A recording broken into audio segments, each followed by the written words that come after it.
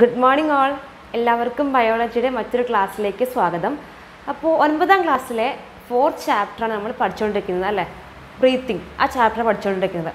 നമ്മൾ ലാസ്റ്റ് ക്ലാസ്സിൽ പറഞ്ഞിരുന്നു നമ്മുടെ ഓക്സിജനൊക്കെ കൃത്യമായിട്ട് ബ്ലഡ് സെൽസിലേക്ക് എത്തുന്നത് ത്രൂ ബ്ലഡാണ് അല്ലേ. അപ്പോൾ എങ്ങനെയാണ് ബ്ലഡ് കൃത്യമായിട്ട് ഈ ഓക്സിജനൊക്കെ ക്യാരി ചെയ്ത് പോകുന്നത്, അതിനെക്കുറിച്ച് ഇന്ന് പറയാനുള്ളത്. How oxygen to the cells through the blood. അതിനായിട്ട് നമുക്ക് എന്ത് പഠിക്കണം? ആദ്യം ബ്ലഡിലെ കോമ്പണൻസിനെ കുറിച്ച് പഠിക്കണം. എങ്ങനെയാണ് ബ്ലഡ് കൃത്യമായിട്ട് ഓക്സിജനെ ക്യാരി ചെയ്യാൻ പറ്റുന്നത്, അത് പഠിക്കാനായിട്ട് നമുക്ക് ബ്ലഡിൻ്റെ കോമ്പണൻസ് ഒന്ന് നോക്കിയാലോ.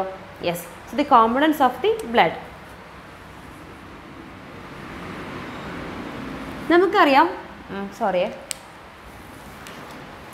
നമുക്കറിയാം ബ്ലഡിന് 3 കോമ്പണൻസ് ആണ്. There are 3 main components for the blood. They are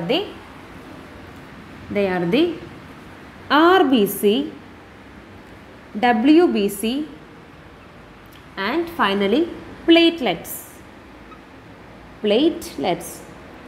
നിങ്ങൾ എവിടെയും കേട്ടിട്ടുണ്ടാവില്ലേ, ചെറുപ്പത്തിലൊക്കെ ചെറിയ ക്ലാസ്സിലൊക്കെ കേട്ടിട്ടുണ്ടാവും. RBC means red blood cells and WBC means white blood cells and finally the platelets. ഇതിൽ ഓരോന്നിനും ഓരോ ഫങ്ഷൻസ് ആണ്. RBC, the function of RBC is to carry the oxygen with the help of hemoglobin.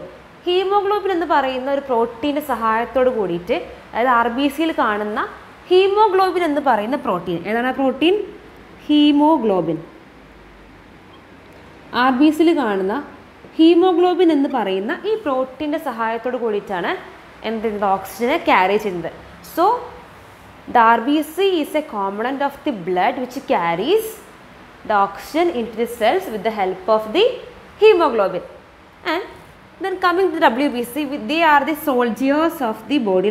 Soldiers ആണ്. നമ്മുടെ ബോഡിയിലേക്ക് വല്ല germs ഒക്കെ കടക്കുന്നുണ്ടെങ്കിൽ അവരൊക്കെ defend ചെയ്യാൻ സഹായിക്കുന്ന ബ്ലഡിലെ കോമ്പണൻ്റ് ആണ് വൈറ്റ് ബ്ലഡ് സെൽസ് അഥവാ WBC. Then finally about the platelets. Platelets are the components which helps in the blood coagulation അല്ലേ. ബ്ലഡ് ക്ലോട്ടിങ്ങിന് സഹായിക്കുന്ന കോമ്പണൻ്റ് ആണ്, രക്തം കട്ട പിടിക്കാൻ സഹായിക്കുന്ന കോമ്പണൻ്റ് ആണ് പ്ലേറ്റ്ലെറ്റ്സ്. ഇത് നമ്മുടെ ഫോക്കസിങ് ഏരിയ ഏതാണ്? അതെ,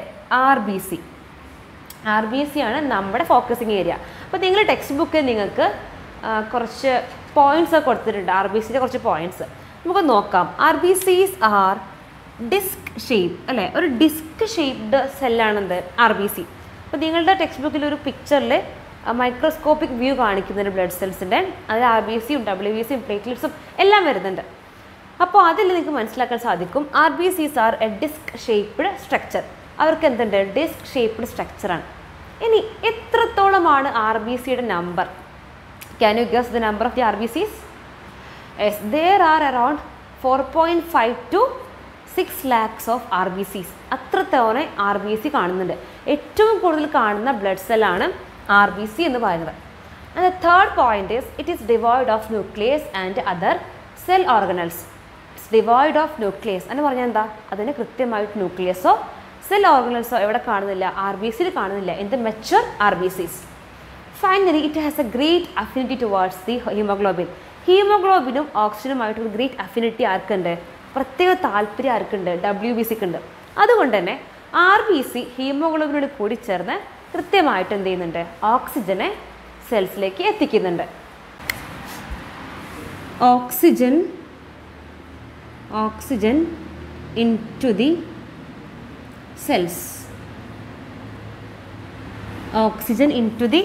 സെൽസ്. നമുക്ക് നോക്കാം എങ്ങനെയാണ് ആൽവിയോളയിൽ എത്തിയിട്ടുള്ള ഓക്സിജൻ ബ്ലഡിലേക്ക് എത്തി, ബ്ലഡിൽ നിന്ന് എങ്ങനെയാണ് അത് സെൽസിലേക്ക് എത്തുന്നത് നോക്കാം. So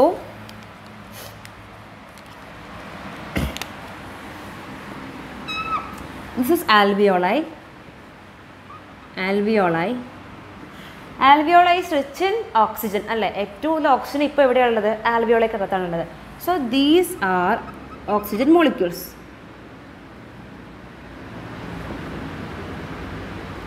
These are the oxygen molecules, O2.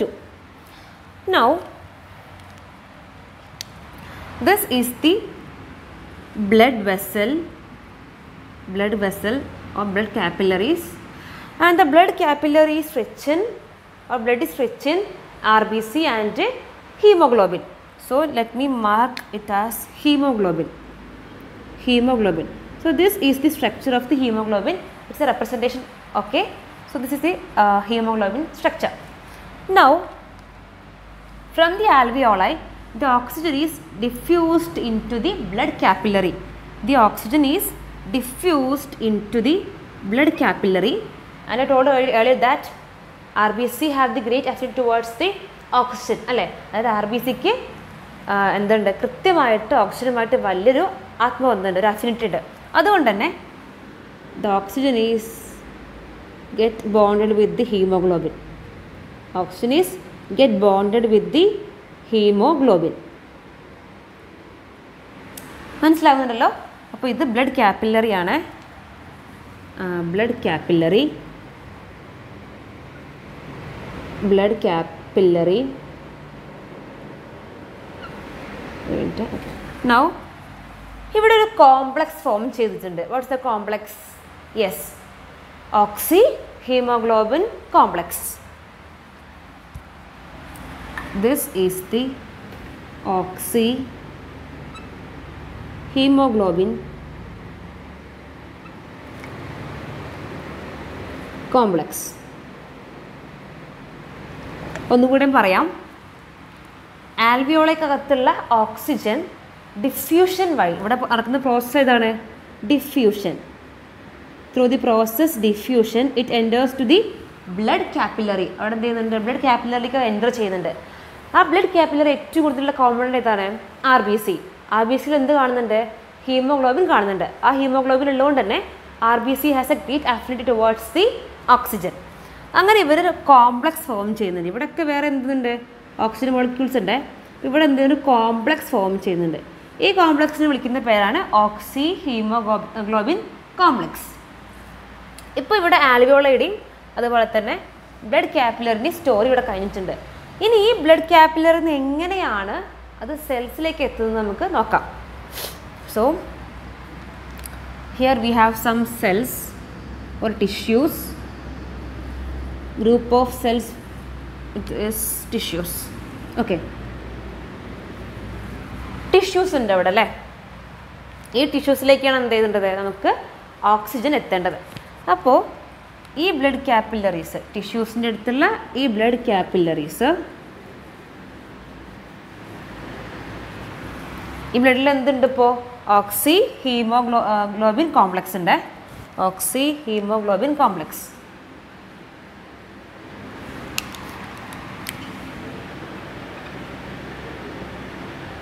Oxy haemoglobin complex.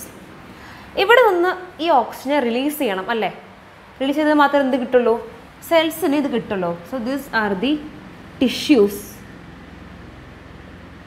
Tissues, group of cells called tissues. ഇനി ഞാൻ ചോദിക്കട്ടെ, ഇവിടെയുള്ള ഈ സ്പേസിന് വിളിക്കുന്ന പേരെന്താണ്? ഇവിടെ ഒരു സ്പേസ് കാണുന്നുണ്ടല്ലോ, ആ സ്പേസിന് വിളിക്കുന്ന പേരെന്താണ്? നമ്മൾ പഠിച്ചിരുന്നു. Yes, that is tissue fluid. Tissue fluid.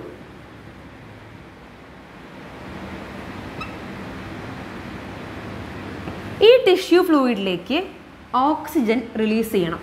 Tissue ഫ്ലൂയിഡിലേക്ക് oxygen release ചെയ്യണം. എന്നാൽ മാത്രമേ അവിടെ നിന്ന് വീണ്ടും ഡിഫ്യൂഷനിലൂടെ സെൽസിലേക്ക് എന്തെത്തുള്ളൂ? ഓക്സിജൻ എത്തുള്ളൂ. അപ്പോൾ നോക്കാം, ഇവിടെയുള്ള ഈ ഒരു കോംപ്ലക്സ് റിലീസ് ചെയ്യണം അല്ലേ. അതായത് ഹീമോഗ്ലോബിൻ ഓക്സിജനെ റിലീസ് ചെയ്യണം. ആ ഒരു അഫിനിറ്റിയൊക്കെ ബ്രേക്ക് ചെയ്തിട്ട് അവിടെ ഓക്സിജനെ ഫ്രീ ആക്കണം. അങ്ങനെ ഫ്രീ ആക്കിയിട്ടുള്ള ഈ ഓക്സിജൻ നോക്കിയേ, ഈ 4 മോളിക്യൂൾസും ഫ്രീ ആയേ. അപ്പോൾ അവിടെ ആര് ബാക്കിയായി? ഹീമോഗ്ലോബിൻ പഴയ പോലെ തന്നെയായി. ആ ഒരു കളർ കിട്ടുന്നില്ല, സോറി. ഹീമോഗ്ലോബിൻ പഴയ പോലെ തന്നെയായേ. ഇവിടെ കൃത്യമായിട്ട് ഓക്സിജൻ റിലീസ് ചെയ്തു. ഈ റിലീസ് ചെയ്ത ഓക്സിജൻ വീണ്ടും ഡിഫ്യൂഷൻ എന്ന പ്രോസസ്സിലൂടെ ടിഷ്യൂ ഫ്ലൂയിഡിലേക്ക് എത്തും. ഇവിടെ എത്തുന്നത്? ടിഷ്യൂ ഫ്ലൂയിഡിലേക്ക് എത്തുന്നുണ്ട്.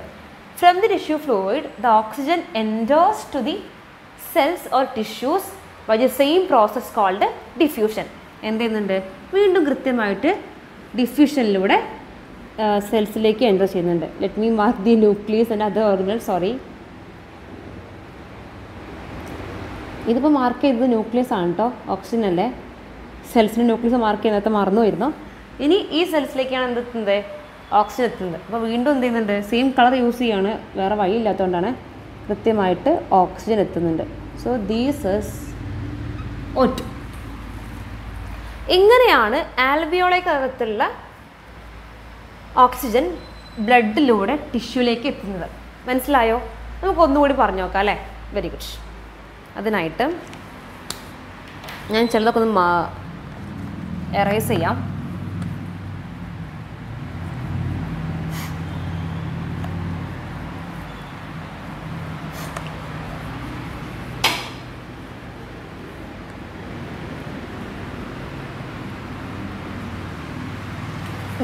നോക്കാം നമുക്ക്.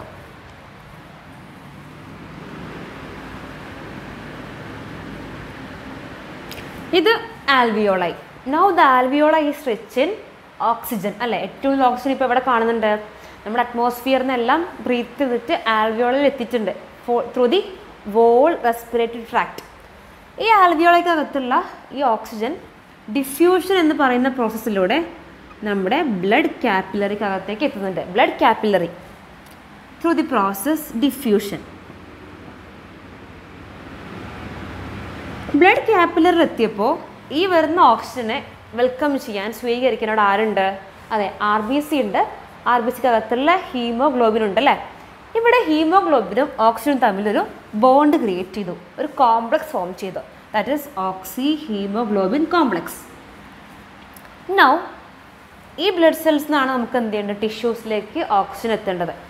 ഇവിടെ എത്തുമ്പോൾ ഈ ബ്ലഡ് സെൽസിലുള്ള ബ്ലഡിലുള്ള ബ്ലഡ് കാപ്പിലറിക്കകത്തുള്ള ഈ ഒരു കോംപ്ലക്സ് റിലീസ് ചെയ്യും. എന്തിനാണ് റിലീസ് ചെയ്യുന്നത്? ഓക്സിജനെ റിലീസ് ചെയ്യുന്നുണ്ട്. ഈ കോംപ്ലക്സ് മാറിയിട്ട് ഓക്സിജനെ റിലീസ് ചെയ്യുന്നുണ്ട്. ഇങ്ങനെ റിലീസ് ചെയ്തിട്ടുള്ള ഈ ഓക്സിജൻ, ഇപ്പോൾ ബ്ലഡിലുള്ള ഈ ഓക്സിജൻ കൃത്യമായിട്ട് എന്ത് ചെയ്യും?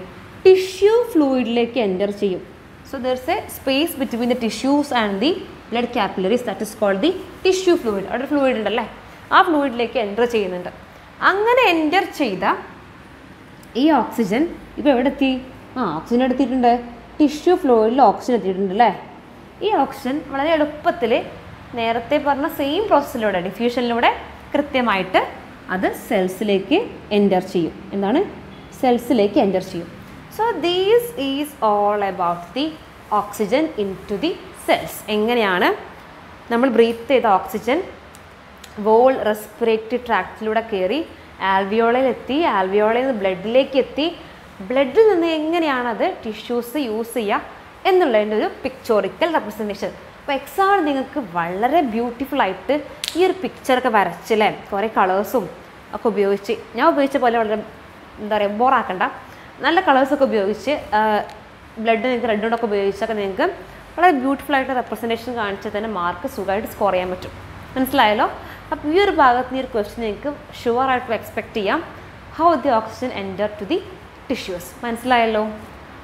ഇത്രയാണ് പഠിക്കാനുള്ളത് നമുക്ക്. നിങ്ങൾ ഈ പിക്ചർ ആദ്യം മനസ്സിലാക്കുക. 1, 2, 3 3 സ്റ്റേജ് മാത്രമേ ഉള്ളൂ. ഏതൊക്കെയാണ് സ്റ്റേജസ്? എവിടേക്കാണ് പ്ലോട്ട്? എവിടേക്കാണ്? ഒന്ന് ആൽവിയോളൈ, 2 ബ്ലഡ് കാപ്പിലറി, 3 ടിഷ്യൂസ്. അതിനിടയ്ക്കുള്ള ഒരു ടിഷ്യൂ ഫ്ലൂയിഡും കൂടിയുണ്ട്. അവിടെ നടക്കുന്ന പ്രോസസ്സ് ഏതാണ്? ഡിഫ്യൂഷൻ. ഒരു കോംപ്ലക്സ് ഉണ്ടാവേണ്ട. കോംപ്ലക്സിൻ്റെ പേരെന്താണ്? അതെ, ഓക്സി ഹീമോഗ്ലോബിൻ കോംപ്ലക്സ്. അതിവിടെ എത്തുമ്പോൾ എന്ത് ചെയ്യും? റിലീസ് ചെയ്യും.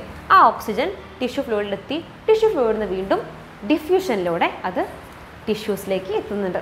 സിമ്പിൾ അല്ലേ? അപ്പോൾ ഇത് ഏതൊരു കാര്യവും ഇങ്ങനെ പിക്ചറാക്കി പഠിച്ചു കഴിഞ്ഞാൽ വളരെ എളുപ്പം നിങ്ങളുടെ മനസ്സിൽ ഓർത്ത് നിൽക്കാൻ പറ്റും. അതുപോലെ തന്നെ എക്സാമിനേഴ്സിൻ്റെ മനസ്സ് കവർന്ന് മാർക്ക് സ്കോർ ചെയ്യാൻ പറ്റും. So that's all about today's class.